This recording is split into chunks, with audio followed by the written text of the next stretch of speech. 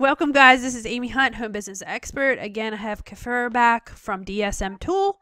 We are going to talk today about the Vero issue going on with eBay and across platforms.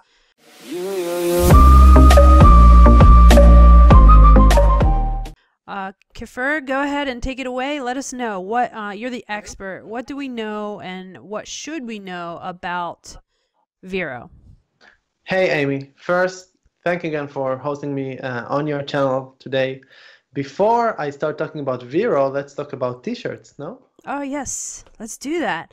So last video we talked about we had a winner, we had I guess an incentive going on out there for somebody who watched the last video about drop shipping and the policies that eBay was just throwing out there to all of us and some of your comments. And we have picked Lillian Arihi. I think I'm hopefully not butchering your name too much. And what she said is, I'm glad to have come across this video. Thanks for letting us know what eBay is up to. DSM TOOL, I sure will try it. I just am not comfortable doing drop shipping yet, but eventually step out of the box and try it. All the same, nice video. So this is Lillian. She's just getting started. I'm hoping to jumpstart her business and encourage her with a new DSM TOOL t-shirt. So thank you, Kafir, for that incentive that we have for our subscribers. Of course. Lily, please send your details to Amy just for the shipping, and we'll take care of it from there. All right, let's talk about Vero, which is today's subject that I brought for you guys. So I actually brought with me a presentation. So I'm going to start the presentation, and I think that it might look much better than me. Oh, I got it right. It's all good. It's all good. I got it right here, and the subject of the presentation today is how to protect your account when it comes to eBay Vero. And I'm going to talk about 4 things. It's not going to take too long. I'm going to talk about what is eBay Vero at all for people that are just starting, like Lily, and like people that are not 100% sure what is it at all. I'm going to talk about the difference between the official eBay Vero list and what happens in reality. I'm going to give some tips that are general tips for anyone, whether you're using a dropshipping software, whether you're dropshipping manually from wholesalers, anything that you do, how to avoid listing Vero items and get Vero violations. And then obviously I'm here from DSM TOOL, so I am going to promote a new feature and in general our 3 layers protection for Vero. Okay. I'm going to go right down to it. Sounds good. Let's understand first what is Vero. So Vero is all about, it's an acronym for verified rights ownership for intellectual property. Oh, that sounds horrible and very legal talk. Yes. Legal words. But what basically it means is, because we are living now more and more in a world that is dependent on media, then a lot of brands have their actually the power of the brand is no more just what it produces, but actually what the brand name is. So the logo of the brand, I don't know if there is a jingle and audio for that brand, or even singers, it's their songs, and you as a YouTuber, it's your YouTube videos. And for us as a company, so the code that we're writing is our intellectual property. And basically for brands, it's the logos, the images that they're using, the stock photos that they've created for themselves, for their products, etc., etc. The thing is that you don't want to mess with Vero. And the reason for that is because once you publish an item, a listing on eBay, if you violated some rights, some intellectual property rights of a brand, you are going to get the item is going to be marked as a violation. Now, for the first item, you will get a nice email that says, hey, you got a Vero violation. We removed your item. We ended the item on eBay. The second time, the third time, eventually your account is going to get suspended for 3 days, and then for 7 days, and eventually you're just going to lose your account. They're going to restrict it completely if you're violating Vero too many times. If you get like Vero violation marks, let's call it this way. Okay. So how do you even know when you're listing an item whether it's Vero or not? If you go to vero.ebay.com, they have an official list that they publish there. It's sorted from A to Z. There are about 2,000 brands there. And in theory, you would say, okay, so I'll just not list the items that are in the official Vero brand list.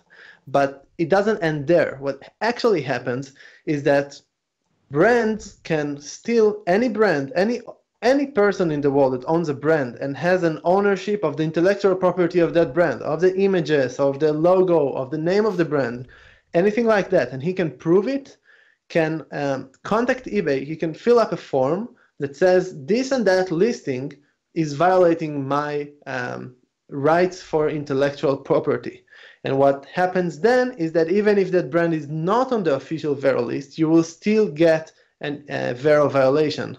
And as you remember, if you start collecting them, the more you get, the more chance that you're going to lose your account. It's not a very sustainable way to manage your business. And we are here to manage a sustainable business that will last for a long time. So I brought with me a few tips that are, I'm full disclosure, right after I'm telling those tips, I also show how we do it automatically in DSM Tool, but I do want to share tips with anyone that is doing dropshipping or anyone that is selling on eBay.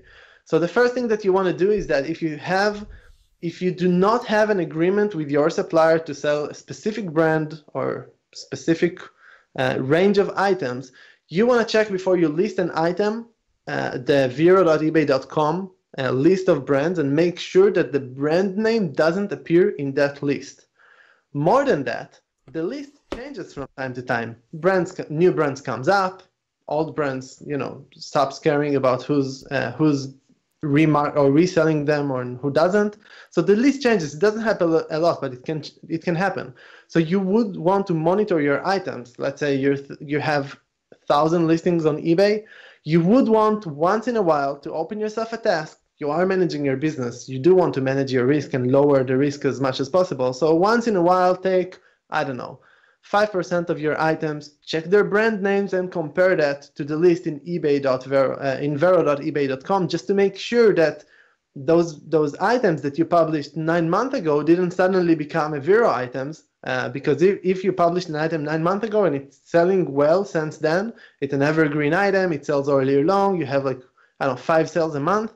If it becomes a Vero, you might want to take it off. You might want to end it on eBay. You might not want to sell it in order not to get the violation. Now, is this something DSM Tool will pop up as time changes, like as products indicate that they're Vero? Will that be something that we can refresh and DSM Tool will show us, or is that something we manually need to go into DSM and just check our listings?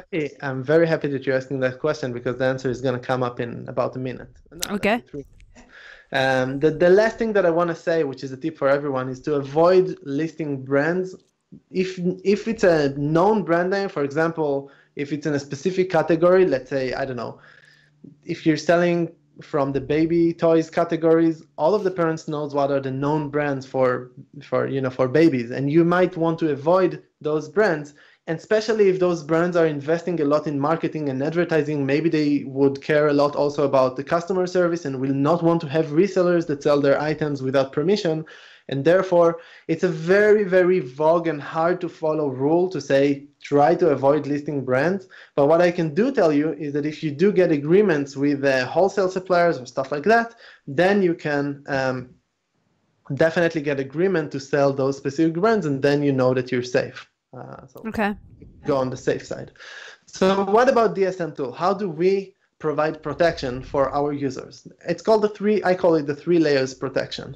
Layer 1 is the official Vero list. If an item is if a brand is on the official Vero list of eBay, we block the ability to list those items. You're just going to get an error that says you can't list that item. It's in the official Vero list of eBay. Okay. Pretty simple.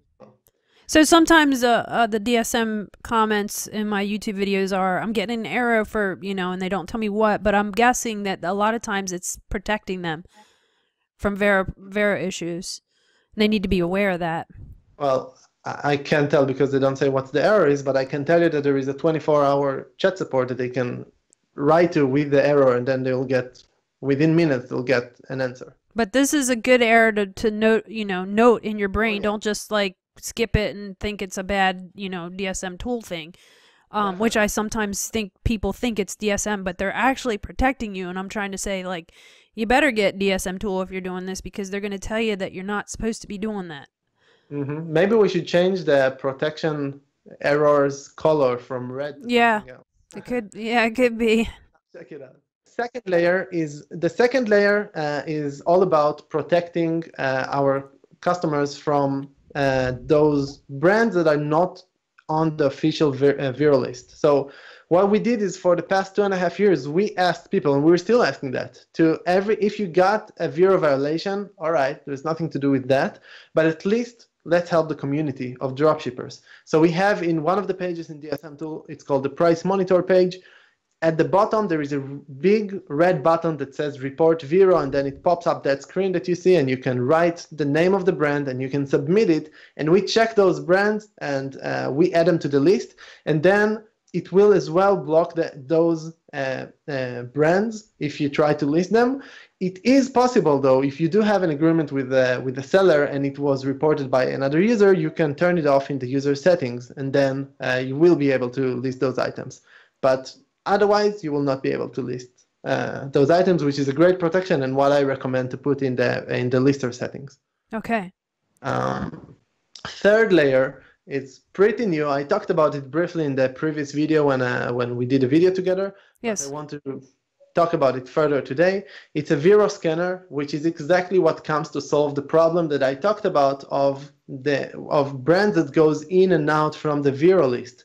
Remember that item that we published 9 months ago was a great seller, but now it's a Vero brand? Yes. All right, so the Vero scanner will go every 24 hours through all of the items in your account, all of the listings, will check the brand name and will compare them to both the official Vero list and the reported Vero list. And if it finds anything, it will pop up an alert in your dashboard screen. And what you could do then is you could click on that alert, and you could see those items in the price monitor and take an immediate action, which my recommendation is to end them immediately. Further on this year, we hope to be able to release an automation for that process, where you could set a rule that says if you find a Vero brand, we add more and more suppliers this year, which means that all of those suppliers will also have that feature of collecting items and auto-pasting addresses and tracking information and all of that, like a full suite within that Chrome extension.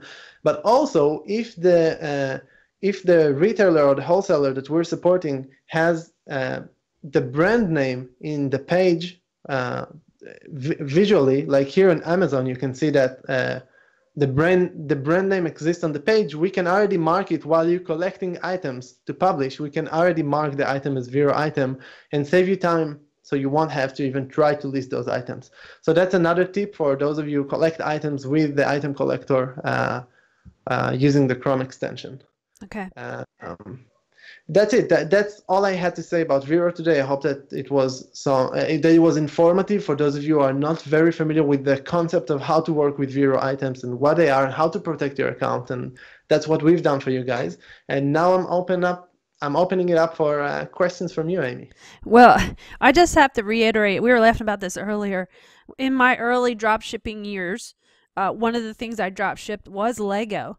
And I didn't realize it. It was ignorance. You know, I'm trying to sift through and filter through and just try to figure this whole system out. And I was selling Legos like crazy. I was actually selling so many. I would go to the Lego site. I would use my whole system. And then I got banned from Lego, and I had no idea. I didn't have any warning, but apparently it was against their policies. It was, you know, now they have... Just like before when I started, there was no word dropship, but now they have Vero, which is against the brand selling, you know, somebody else selling their brand. I mean, it takes away from their brand if somebody just jumps in and starts selling it and they're not supposed to. So it's a real thing, and you do have to be careful with it. And it's relieving and assuring to know that there's your system, your tool that's backing up what my good intentions are in trying to make some, you know, good, you know, money legally and, you know, within the guidelines and the rules. So it's great to have. We did talk about it in the last video about, you know, stacking violations of eBay policy, and retail arbitrage is now being fully discussed, whether how will eBay treat it in the upcoming years or the future time. And that's exactly part of it. I mean, you want to not stack up violations, and not having zero violations is a major part of it, if you ask me. Yeah. Oh, well, I know in some of the comments and such from previous videos, eBay is tracking us now. Okay, so there's a possibility of us being, given warnings, given this, violation kind of information.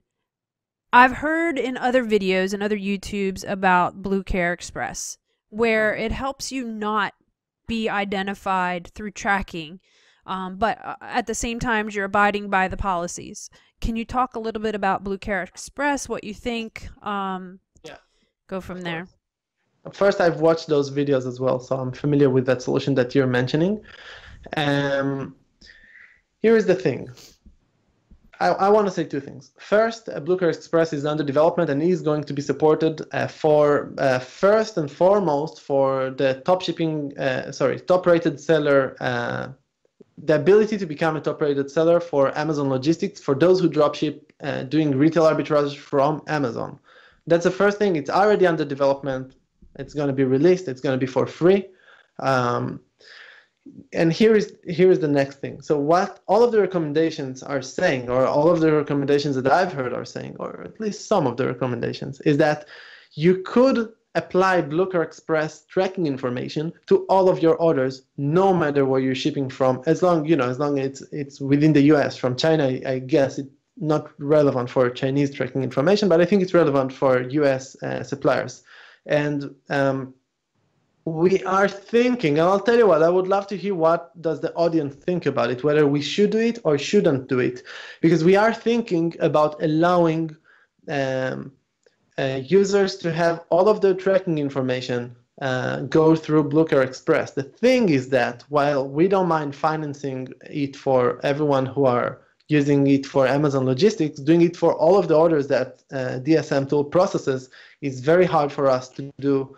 I mean, it just makes us almost not profitable, and therefore we will have to charge for it.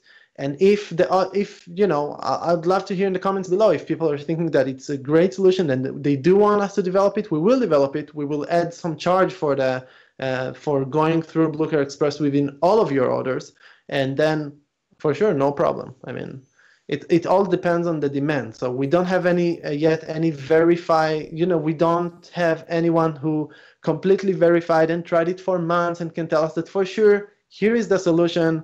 I have to be skeptical, not because I don't think that it's a solution, just because I always have to be skeptical when it comes to how will eBay decide who is a dropshipper, who isn't a dropshipper. Right. If you ask me, using Blue Care Express could maybe be part of the solution, but we talked about it already. Understanding that the buyer experience is what eBay is all about, and trying to be legitimate on eBay is definitely and by far the first and foremost important solution, because even if you would go through any kind of service, it won't help if you don't give a great service to your customers, and it won't help if you don't provide an accurate information about your listings, etc., etc., everything that we talked about in the previous video.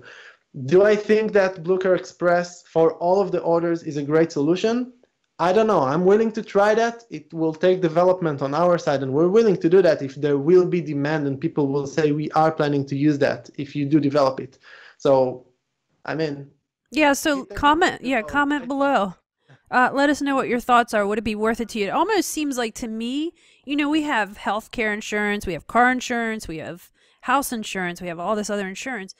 It almost seems like if you're a drop shipper and you're on eBay or wherever you are, this Blue Care through your system seems like it would be a great insurance for drop shipping. Like it kind of covers you, but maybe it'll work that way. We just need to remember that it's still a theory. It is verified very shortly by YouTubers. Right. That said, these are great YouTubers. We are in contact. But it seems to be like a legitimate solution, but we don't know if that's the one solution that would solve all of the problems. I believe that it's a complex of solutions, and the far most important thing is to understand that whoever told you that you're going to have financial freedom by working 1 hour a day was lying to you. Yeah. If 1 hour a day would bring to financial freedom, we wouldn't have, we wouldn't be talking right now. We would just do that and be financially free, wouldn't we? Right. We before that video, we talked about how long hours we're working and how we can't stop thinking and trying to do new entrepreneurial stuff. And that's the honest truth about being a dropshipper and doing entrepreneurship in general. And as I said, write it down in the comments below. It's a great feature request. We are willing to even develop it. Definitely, we will keep considering it. We already had a discussion about it. We're waiting for a little bit more comments from people. Okay. Saying that, just remember that it's not the full solution for the eBay dropshipping business. Let's call it business method. Business. Okay. I lost the word. That's all right. I'm gonna ask one more question that I'm thinking about, and it kind of is outside the realm of DSM Tool, but it's on the realm of Vero. There's some people that are still doing retail arbitrage. So some people will order some items, they'll have it shipped to their house, or they go shopping and they get items and they actually ship them out. So let's say I have a Lego item and I put it on eBay. Is that against Vero?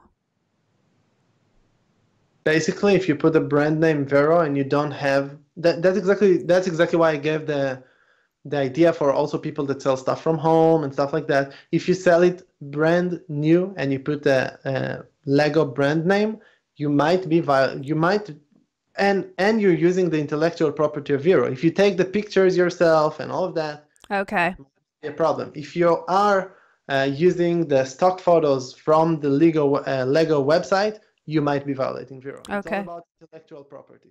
Okay. You say whether selling only the brand, but you're not using the pictures. If you don't use the picture, I'm having a hard time to believe that anyone would care. Because that's the basis where eBay started. I would think that's shooting themselves. Yes. Yes. Yeah, well, secondhand is definitely not a problem. That's okay. Related. And you take your own photos. Start by taking photos yourself. Like buy, I don't know, like if it's brand new stuff, buy these little tents that you can take pictures with your cell phone and it looks great. Yeah. Use Amazon photos instead of the stock photos from other websites. Okay. All right. Try to use a software to list those items from another websites and then make your life a lot easier. That's why drop shipping is so fantastic, because you don't have the storage. And you don't have all that shipping and all that. Believe me, I've been through it, and the DSM tool is such a fantastic. That's why I'm sticking with this. I mean, it's so easy.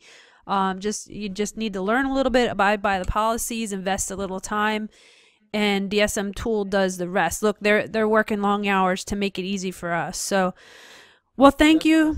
Wait until next week. I don't want to say next week, but wait as in the upcoming days we're going to release a completely new look to our rapid lister, which is the most used page. The entire website was already changed, like all the designs. Yeah. But we've waited with the rapid lister because we wanted first to develop the support for item variations.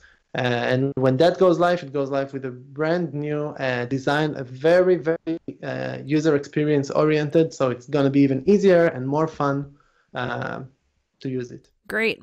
Well, thanks so much for, again, guys, if you want to sign up for DSM Tool, it is free. Look in the description below. Leave a comment. Let us know if you would use the Blue Care Express, which is the tracking, hiding the location and helping you on eBay. Let us know if that's something you're interested in, you have questions about it, and subscribe and get notified, because we're going to do more videos in upcoming and changing information on dropshipping with DSM Tool. Thanks for watching, and see you on the other video.